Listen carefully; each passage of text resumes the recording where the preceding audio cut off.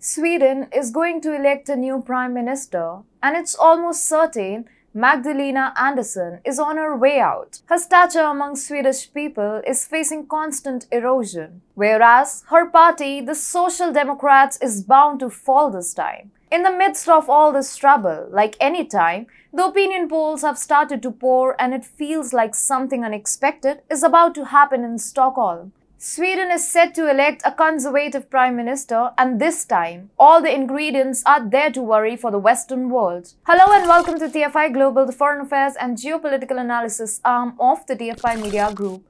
I'm your host Vedika, and if you haven't subscribed to the TFI Global channel yet, hit the subscribe button and press the bell icon to receive all the latest updates. And please install our Apple and Android mobile app. The link is given below in the description. Sweden is all to go to the polls on September 11 to elect 349 members of the parliament. The recent opinion polls indicate that the elections are expected to be a close call between the ruling left wing and a revitalized right wing opposition. Prime Minister Magdalena Andersson hopes to extend her party's 8-year rule, but the opinion polls indicate she has run out of steam. At the moment, the Social Democrats are being outnumbered by the opposing conservative parties, but the sudden uptake in support of right-wingers is sure to take your breath away. The Swedish parliament currently has 8 political parties, 4 left-leaning and 4 right-leaning.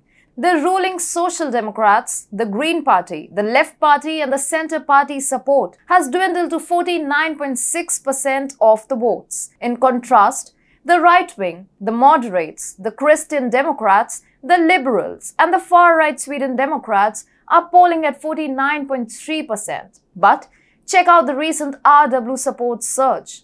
Ahead of the election, the Sweden Democrats now enjoy a 4-point lead compared to the Social Democrats' 17.4%. The Sweden Democrats are predicted to receive 21.5% of the vote. There should be no doubt that the right-wing party will climb to a king-making position in the upcoming elections if the current trend continues.